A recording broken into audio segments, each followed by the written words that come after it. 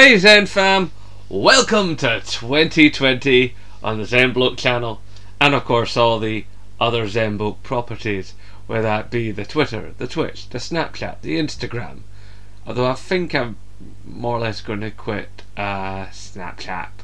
I've still got the account, but I don't really use it, so I might quit that. Anyway, and of course the Redbubble store, where you can buy fantastic Zenbloke merchandise. And of course, as always, it'd be great if you did that, rate, that favourite, the comment, and then share and subscribe. Especially the subscribe if you're new.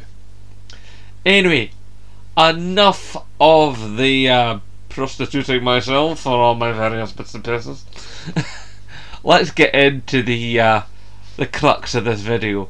As you can see, the majority of the screen is not taken up with me, as I normally like to sit in the middle and pontificate upon the things I know and the relatively educated guesses that I have for you, lovely ladies and gentlemen of the Zen fam.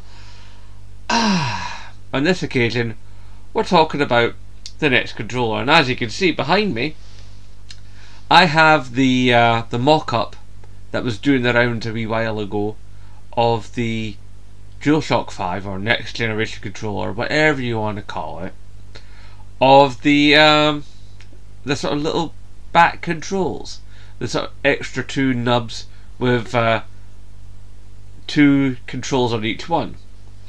And as you can see, there's one that sort of goes over the main sort of body of it, and the one that goes on the sort of back edge of it. And it dawned on me that we don't really know how this thing holds, how it operates, how it plays. So I decided I would get some modelling stuff, and I would roughly mock up a couple of these extra controls. And then what I did was I stuck them on the bottom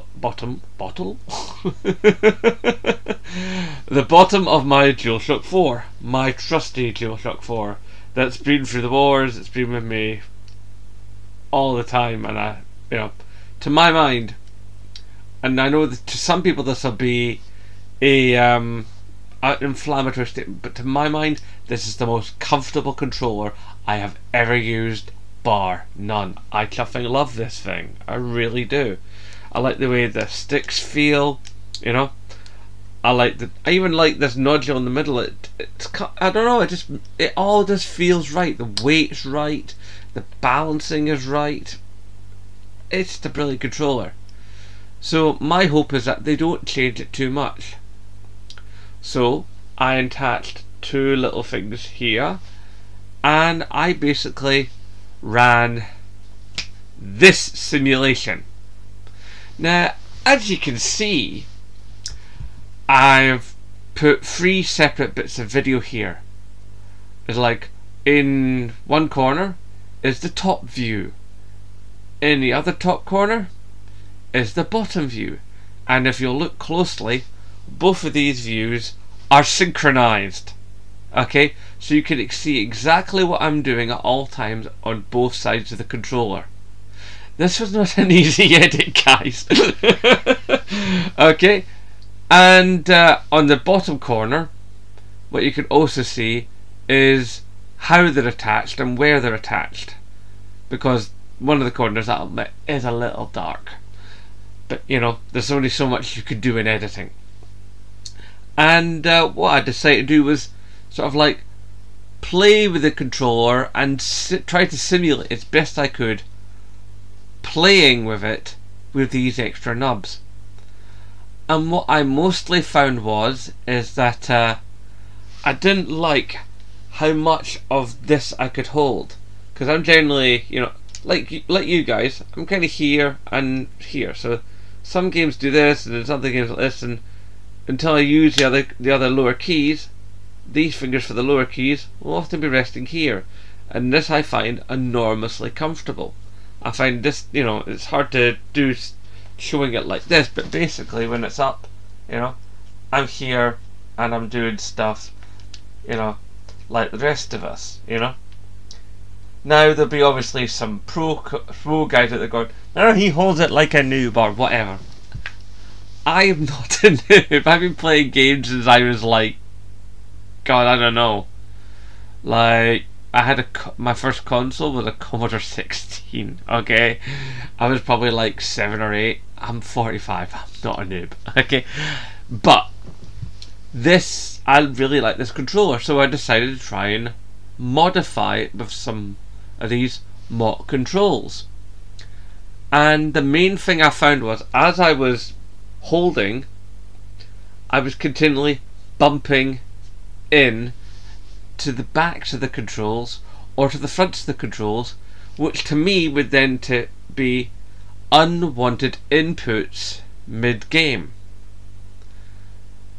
And I'm like, do we really need unwanted inputs when we're trying to do something? Imagine if it's like a fighter and you're trying to do this amazingly complex 10-hit combo, and then whack, your middle finger goes into the back of the left nub. You know, that's another thing. What are we even going to call these controls? I mean, we've already got R1, R2, and R3 when you depress the joystick, you know, and L's on the other side. We've got the circle, triangle, square, X, you know, the sacred symbols, as Colin Moriarty likes to call them. So what are we even going to call these controls, and what functionality are they going to have that we don't already have? And then bear in mind that, like, we're trying to continually grow gaming, and if we're adding in new people all the time, then this is more stuff for them to learn. So is more controls on the controller really a good thing? Now, more controls is obviously, to a lot of people, better than more sort of physical controls, like, you know, using the accelerometers and making things happen.